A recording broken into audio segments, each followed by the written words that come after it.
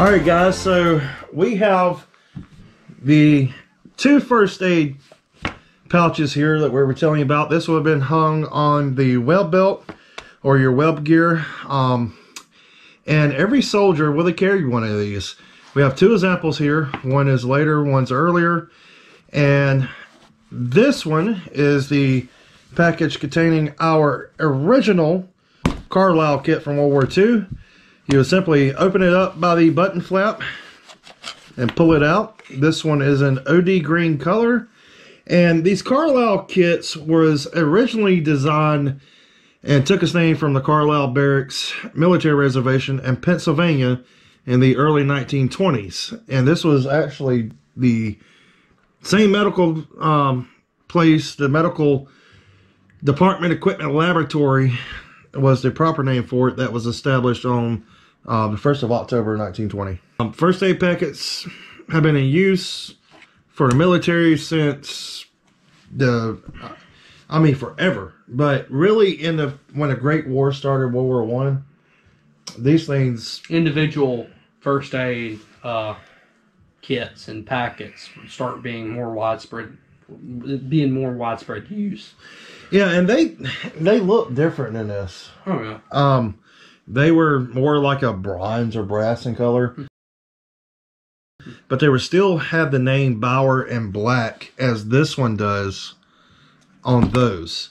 And I wish we had one of those here, but they, instead of pulling open like this one does on the side, they had a pull tab on the bottom. And then you have your contents on the bottom of what is actually in here. Now, until the early 1940s, these Carlisle packets contain 2 bandages and some safety pins, like a freaking baby diaper. Basically, I mean, you get shot, you basically putting on a baby diaper. I mean, medical technology, I mean, especially in the World War I era, really wasn't that great. I mean, there were starting to be advancements, of course. I mean,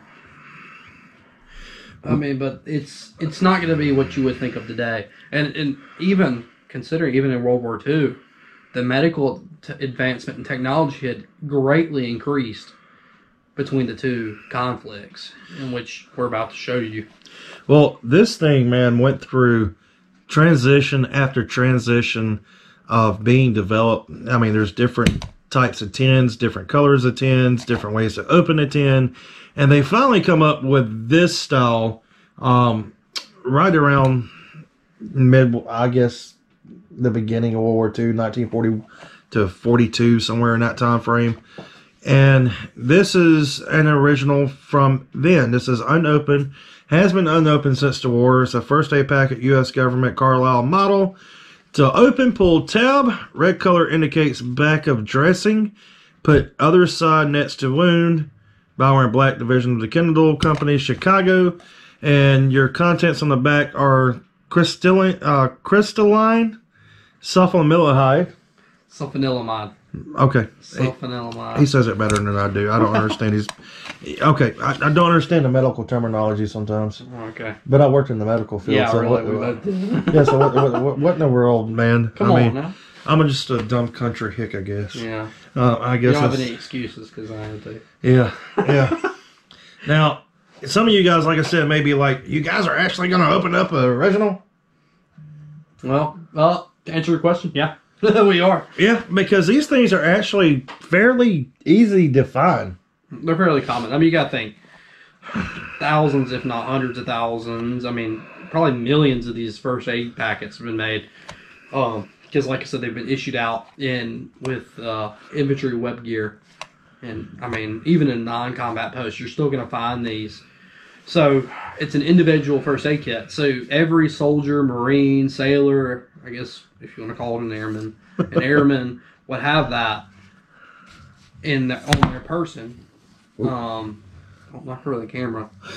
Would have that on their person. So, you got to think, a ton of these are made. And after the war, I mean, they're surplused out, sold off, given to other nations. I mean, they've come up all over the place. Well, I mean, I've got 5 of this same as that one. I bought these in a bulk, so I figured I've never opened up one of these. I haven't either. And I've always been curious. I have too. You know, I want to see how it's held up over time, for one. For two, I want to try it out. I want you to shoot me in the leg. Yeah, we're not going to try that. We also don't advise you do that if you want to test your own out. Yeah, viewer discretion advised. Viewer discretion advised. We do not sponsor you testing this out on your own person. We're not shooting one another, so don't get your panties in the water on the other side of this video, okay? But we do want to see how this held up over time, see what it looks like for one, because we're just curious. Let's see how it stood up to Father Time. And we're reenactors who are World War II enthusiasts and want to see what they use. And we're stupid enough to open up the original packet. Let's see. All right, you ready? Let's do it. So you pull the tab that's on the side. Let's say, I'm shot. Jack, help. You pull this tab, and ideally what would happen is this. Okay. It comes out from around it. Dude, this is so eerie opening up this thing after 75 years. Okay, well, no going back now. She's open. So it comes off as a wire piece. And you ready for this? Let's do it. Oh. I can't get it. Well, we have some technical difficulty. Well, the sulfanilamide is all over the place. Oh, dude. Oh, dude, check this out. Wow. Perfectly preserved over years and years. Dude, and check this out. It's got some kind of cardboard gasket or something around it. Yeah, and there's, of course, your 5 grams of sulfanilamide. That's what that's typically used for is it's an antibiotic. So it's gonna attempt is a really big word. It's gonna try and stop an infection, or at least prohibit it until you get to an aid station. You know, Jack actually found out something kind of cool is what they use this for today. Yes, what it's used for today is actually to combat yeast infections. So you guys get the picture. But I don't recommend opening up one of these things and using 75-year-old sulfanilamide on yourself. Yeah, don't do that. But you might get cancer or something. I don't know. Dude, this thing is not leaking anywhere from what I could see, which is great. I feel the powder inside. It's been perfectly preserved. I mean, obviously, it was made to be I guess somewhat sterile. I just hope my hands don't turn green or something now. Yeah, good luck. But it says for external use only. Yeah, don't swallow this stuff. Please don't. 5 grams of crystalline sulfanilamide, HWD. Directions: sprinkle evenly over wound before applying field aid dressing. Tested and subdivided by Heinzen, Westcott, and Dunning Incorporated, Baltimore, Maryland.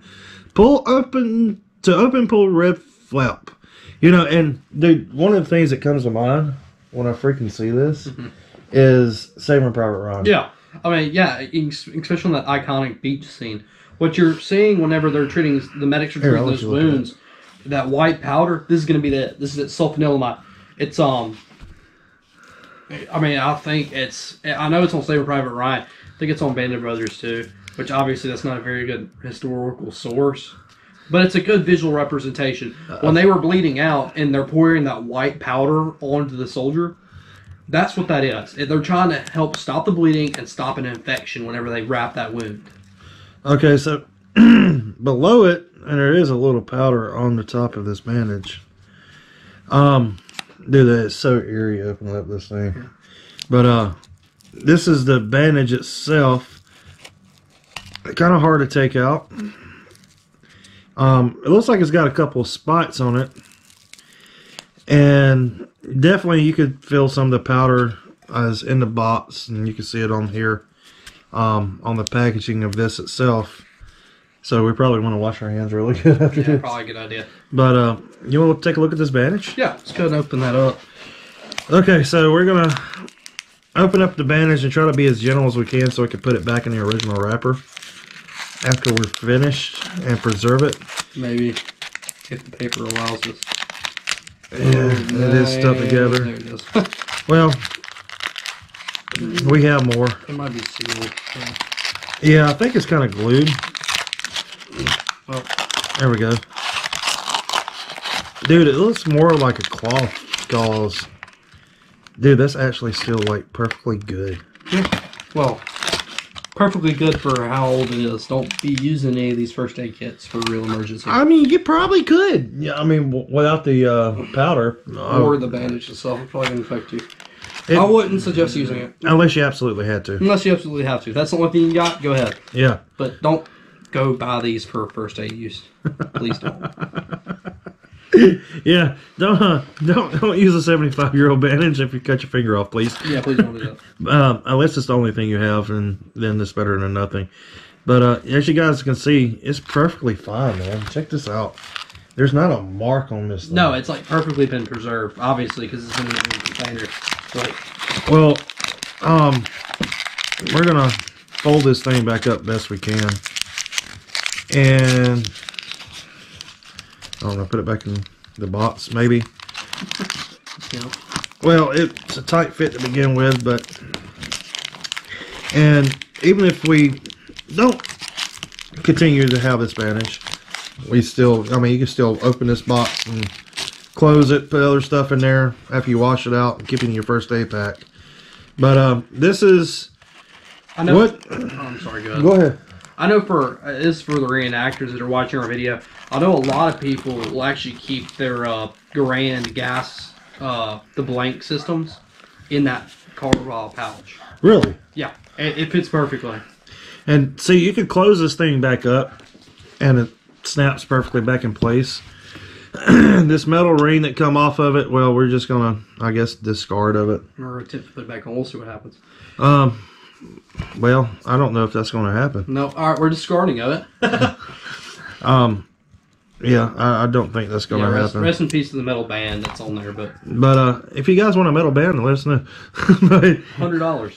Looks like it's made out of copper, actually. Oh, go sell that.